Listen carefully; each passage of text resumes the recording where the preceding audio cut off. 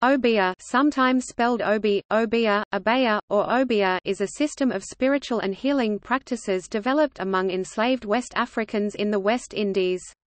Obeah is difficult to define, as it is not a single, unified set of practices. The word Obeah was historically not often used to describe one's own practices. Some scholars, such as Diana Patton, have contended that what constitutes Obeah in Jamaica has been constructed by white society, particularly law enforcement.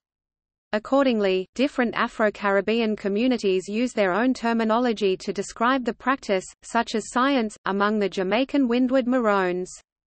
Obeah is similar to other Afro-American religions such as Palo, Haitian Vodou, Santeria, and Hoodoo in that it includes communication with ancestors and spirits and healing rituals. Nevertheless, it differs from religions like Vodou and Santeria in that there is no explicit canon of gods or deities that is worshipped, and the practice is generally an individual action rather than part of a collective ceremony or offering. Variants of Obeah are practiced in the Bahamas and in the Caribbean nations of Barbados, Belize, Dominica, Grenada, Guyana, Jamaica, St. Vincent and the Grenadines, Suriname, Trinidad and Tobago, and the Virgin Islands, as well as by the Igbo people of Nigeria. In some cases, aspects of these folk religions have survived through syncretism with Christian symbolism and practice introduced by European colonials and slave owners.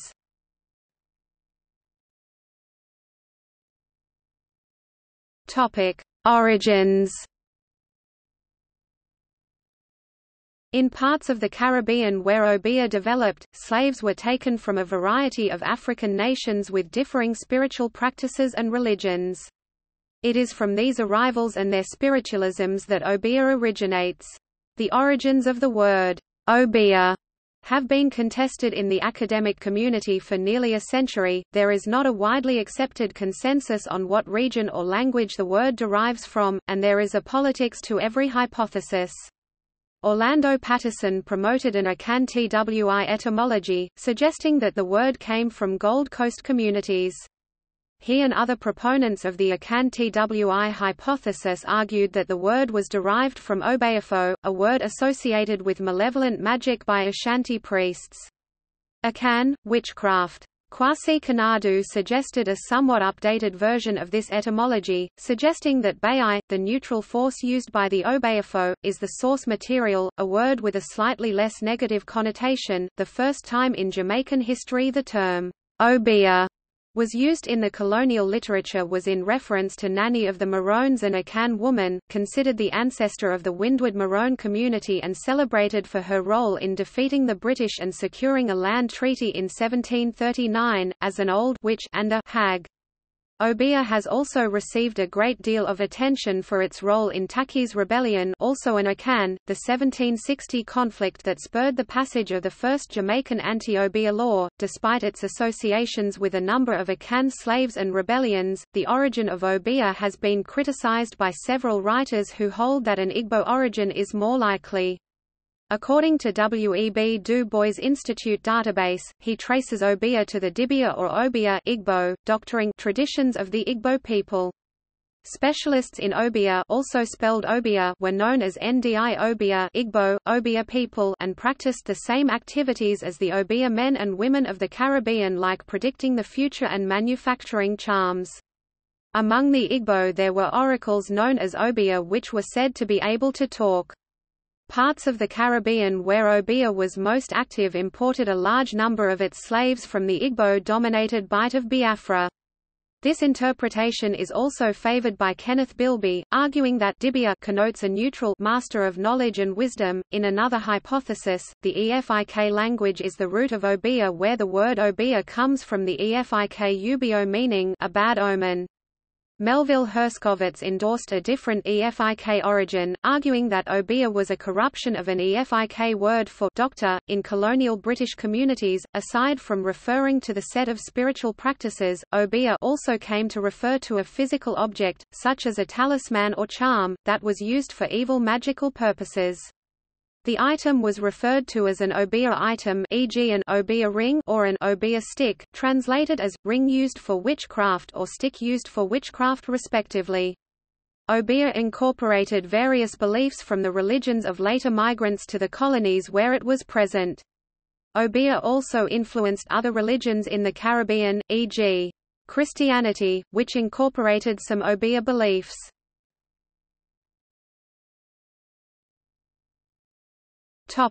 History. The term Obeah is first found in documents from the early 18th century, as in its connection to Nanny of the Maroons. Colonial sources referred to the spiritual powers attributed to her in a number of derogatory ways, ranging from referring to her as the rebel's old Obeah woman, to characterizing her as unsexed and more bloodthirsty than Maroon men. Maroon oral traditions discuss her feats of science in rich detail. She is said to have used her Obeah powers to kill British soldiers in Nanny's pot, a boiling pot without a flame below it that soldiers would lean into and fall in, to quickly grow food for her starving forces, and to catch British bullets and either fire them back or attack the soldiers with a machete. Discussion of Obeah became even more frequent when it was made illegal in Jamaica after Tacky's War. During the rebellion, Tacky is said to have consulted an Obeahman who prepared for his forces a substance that would protect them from British bullets, which boosted their confidence in executing the rebellion. In 1787, a letter to an English newspaper referred to Obeah women, interpreting the wishes of the dead at the funeral of a murdered slave in Jamaica. A footnote explained the term as meaning wise women. A continuing source of white anxiety related to Obeah was the belief that practitioners were skilled in using poisons, as mentioned in Matthew Lewis's Journal of a West India Proprietor. Many white Jamaicans accused women of such poisonings. One case Lewis discussed was that of a young woman named Minetta who was brought to trial for attempting to poison her master. Lewis and others often characterized the women they accused of poisonings as being manipulated by Obeah men, who they contended actually provided the women with the materials for poisonings. The laws forbidding Obeah reflected this fear. An anti-Obeah law passed in Barbados in 1818 specifically forbade the possession of any poison, or any noxious or destructive substance. A doctor who examined the medicine chest of an Obeah man arrested in Jamaica in 1866 identified white arsenic as one of the powders in it, but could not identify the others. The unnamed correspondent reporting this affirmed, "The Jamaica herbal is an extensive one, and comprises some highly poisonous juices, of which the Obeah men have a perfect knowledge." During the mid-19th century, the appearance of a comet in the sky became the focal point of an outbreak of religious fanatical millennialism among the Mile men of Jamaica. Spiritualism was at that time sweeping the English-speaking nations as well, and it readily appealed to those in the Afro-Caribbean diaspora, as spirit contact, especially with the dead, is an essential part of many African religions. During the conflict between Mile and Obeah, the Mile men positioned themselves as the good opponents to evil Obeah. They claimed that Obeah men stole people's shadows, and they set themselves up as the helpers of those who wished to have their shadows restored. Mile men contacted spirits in order to expose the evil works they ascribed to the Obeah men, and led public parades which resulted in crowd hysteria that engendered violent antagonism against Obeah men. The public discovery of buried Obeah charms, presumed to be of evil intent, led on more than one occasion to violence against the rival Obeah practitioners. Such conflicts between supposedly good and evil spiritual work could sometimes be found within plantation communities.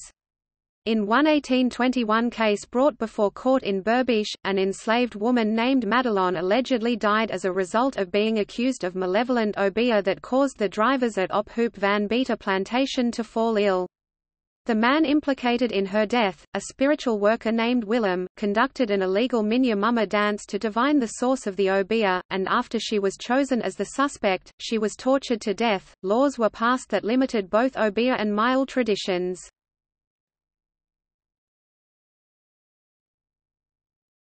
Topic: Obeah in Trinidad and Tobago.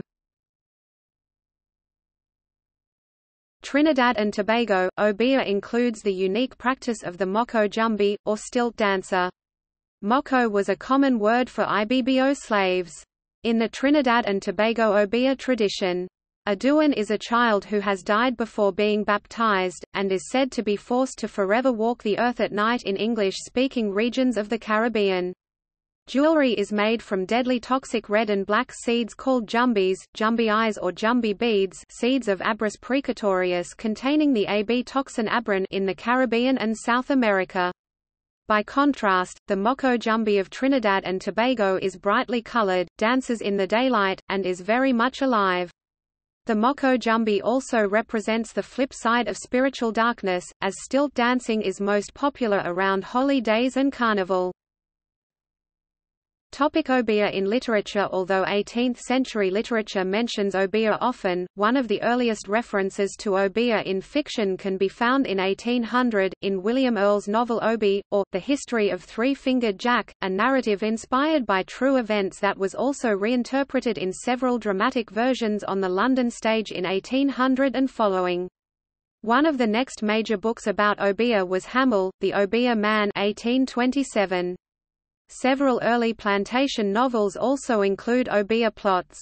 In Marryat's novel Poor Jack 1840, a rich young plantation owner ridicules superstitions held by English sailors but himself believes in Obeah. The 20th century saw less actual Obeah in open practice, but it still continued to make frequent appearances in literature. The following is only a partial list. Aleister Crowley, a controversial English mystic, declared the Book of the Law was dictated to him in 1904 by a non-physical being. Ch 1 verse 37 reads, also the mantras and spells, the Obeah and the Wanga, the work of the wand and the work of the sword, these shall he learn and teach. Henry S. Whitehead, who lived for some time on St. Croix in the Caribbean, published his supernatural tale The Jumbi in Weird Tales 1926. The story lent its title to his collection Jumbi and Other Uncanny Tales 1944. Zora Neale Hurston researched and wrote widely on the subject, including essays, drama, and the novel Jonah's Gourd Vine. The former slave, Christophine, in Jean Rhys's novel Wide Sargasso Sea is a practitioner of Obeah. Solitaire, the female lead in the James Bond novel Live and Let Die, is said to have the power of the Obeah. An Obeah woman is a sort of matchmaker in Earl Lovelace's novel Salt. Mark Hillman in Derek Walcott's epic poem Omeros is a healer who uses Obeah. In the novels and memoirs of Jamaica Kincaid there are several passages that mention Obeah. There are frequent references to Obeah in The Suffrage of Elvira written by V. S. Naipaul. A central character in Unburnable is reputed to be an Obeah woman. The protagonist of the novel Brown Girl in the Ring by Narlow Hopkinson is an Obeah woman in training, learning from her grandmother. She uses her abilities to defeat an evil Obeah man and his duppy. Obeah is heavily referenced in Douglas Preston and Lincoln Child's novel Cemetery Dance. A main character in the 2009 YA novel Three Witches by Paula Jolin Roaring Brook, Macmillan is a native of Trinidad and attempts to use Obeah to raise a dead classmate. Several characters in the Book of Night Women by Marlon James are said to practice Obeah, and it is a focal point at a number of points in the novel. Shadowcatcher, the antagonist in the Nicholas da Silva graphic novel series Dread and Alive novel, is an Obeah man who uses Obeah to regain the prized amulet taken away from him by his brother, Cudjoe. The mileman of the Jamaican Maroons, Robert Louis Stevenson Jameson, and his brother Arthur Conan Doyle Jameson are both practicing Obeah in The Necroscope, the Lost Years novel from Brian Lumley. Obeah figures in prominently in The Lazarus Curse Drive. Thomas Silkston No. 4 by Tessa Harris. The story centers around Jamaican slaves in 18th-century England and the Obeah men and their spells, talismans. Marie Magdalene Carbet, Martinique's most prolific woman writer, wrote a short story, Obeah, now republished in English translation along with the original French by Michigan State Up as Obeah and Other Martinican Stories. Captain Beefheart and the Magic Band, Golden Birdies, on the Clear Spot album refers to an Obeah man, clearly a kind of voodoo priest. Up one hand Broom Star was an Obeah man, revered throughout the Bone Knob land, his magic black purse slit creeped open, let go flocks of them.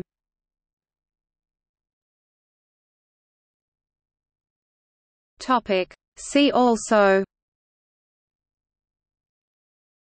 West African Vodun, West African religion, an antecedent of Haitian Vodou. Topic Notes.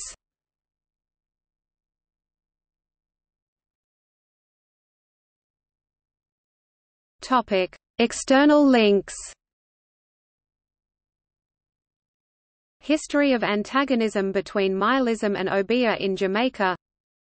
Obeah Afro-Caribbean shamanism. The Caribbean Black Magic Obeah – interview with white magician